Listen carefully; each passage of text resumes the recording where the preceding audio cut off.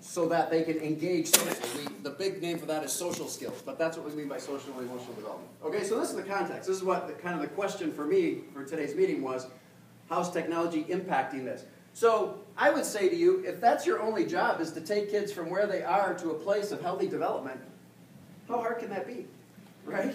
I mean, what makes that so difficult? Well, I think what we were just saying before is, what makes it difficult is that we're living in this cultural hurricane. So many things have happened all at once. You know, we live in a completely global world right now, right? I mean, kids are aware. Think about when you grew up, your sense of awareness of the world.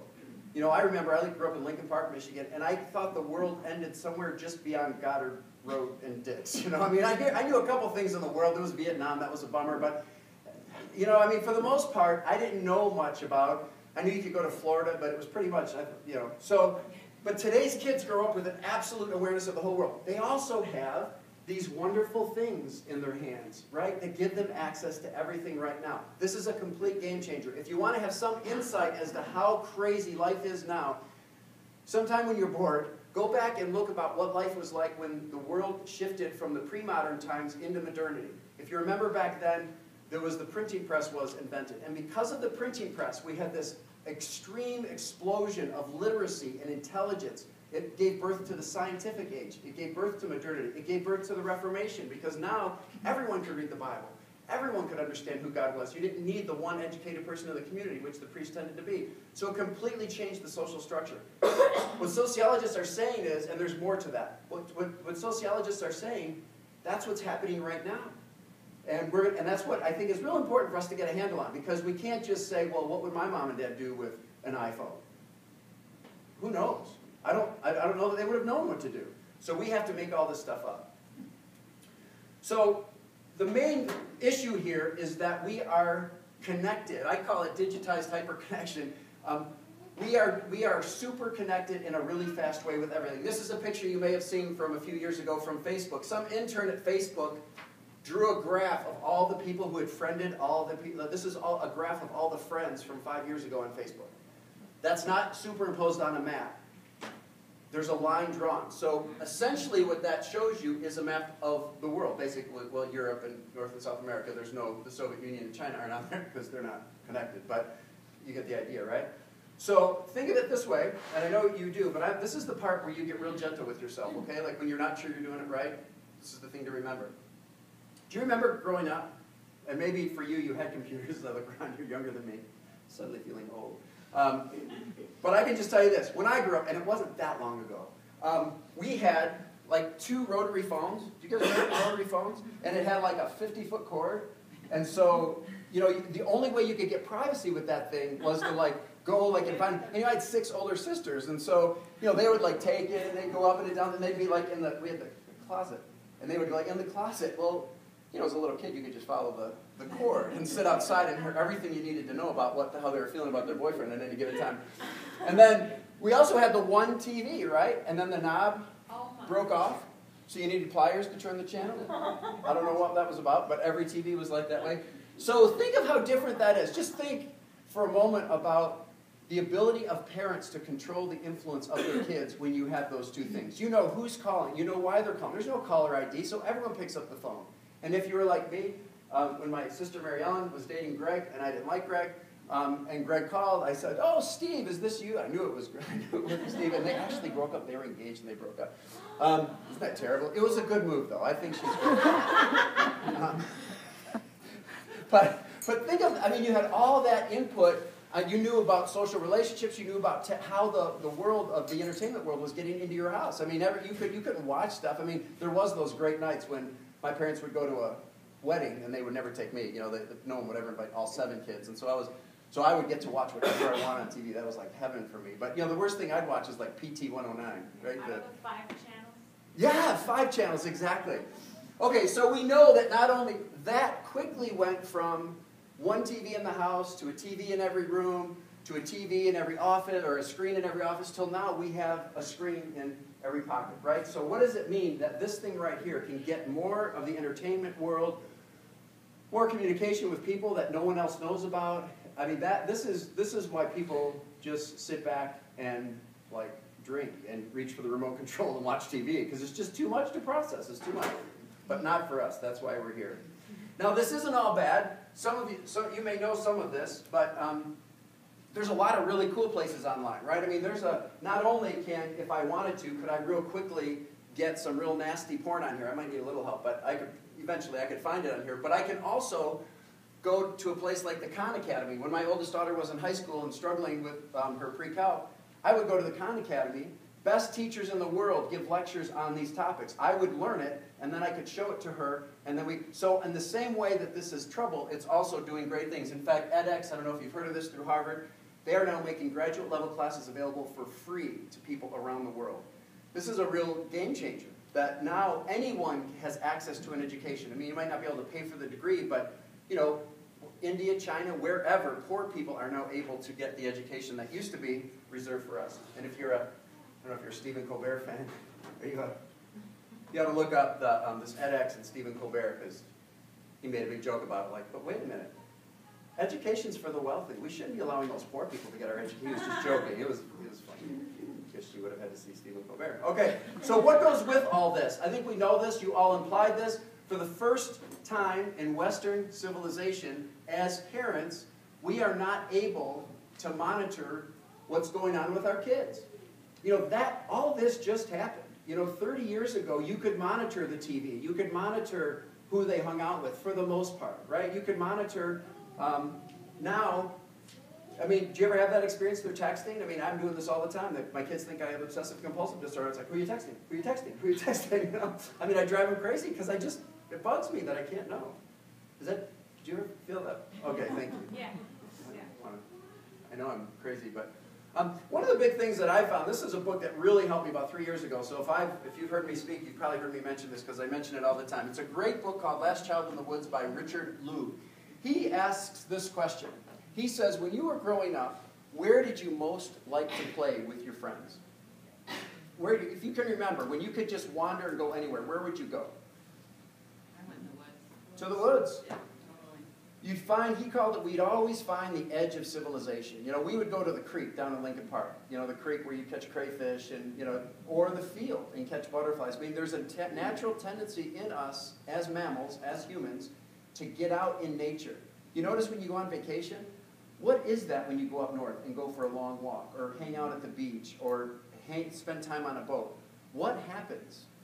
It's good, right? Whatever it is, it's really good for the soul. Now, what happened about 30, 40 years ago is we started having these planned communities, right? Where rather than having these edges of civilization where you would go climb trees and make stuff up and break your arm and do all these things where you learn the rules of nature, now what we do is we create this beautiful playground and we put, you know, mulch in there about, you know, 36 inches deep so that you can fall from 20 feet and just bounce and you're fine.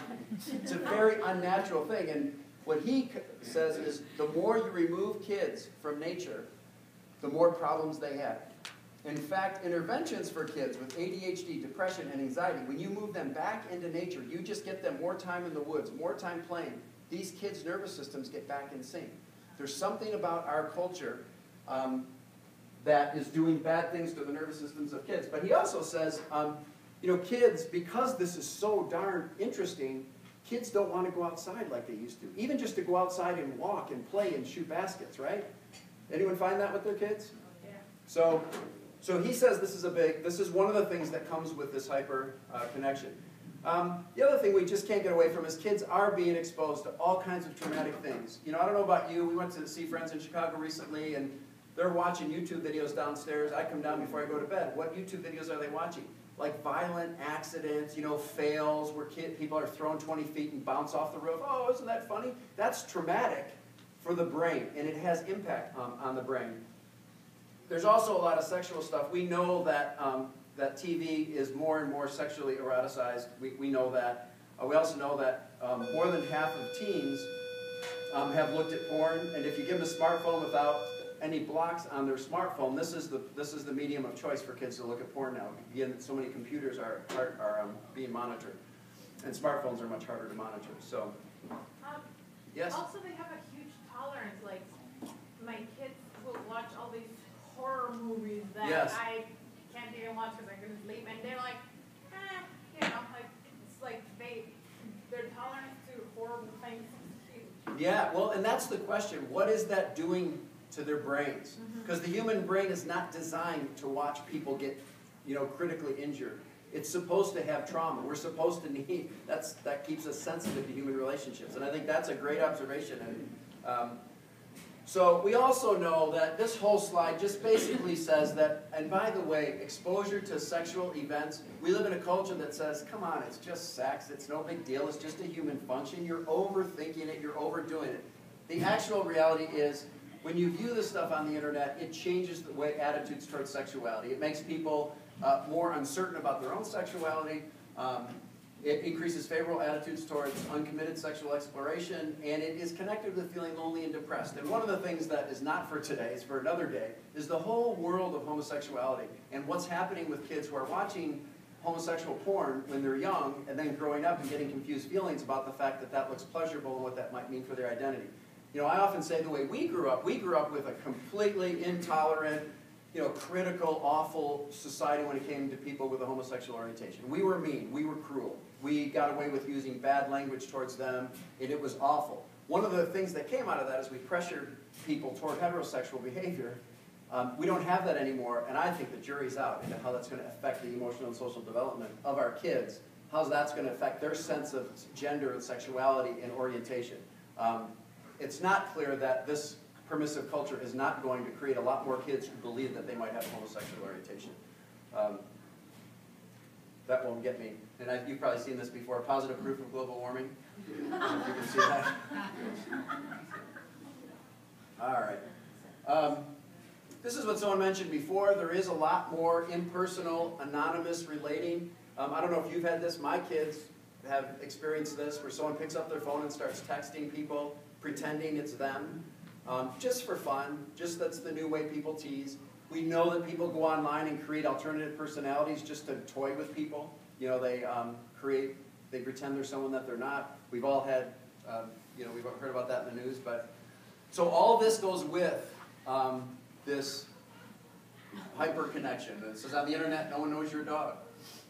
You're a dog. Yeah. Okay, just one last one. The last thing that happens is our kids, and this is a big one for us as parents, and I think this is one of the big battles we have as parents. Kids have access to more experts, and so David Kinnaman says, given their access to all kinds of information and a wide variety of worldviews, many young adults no longer believe that the local church and Christianity provide the only or even best avenues to spiritual growth and maturation.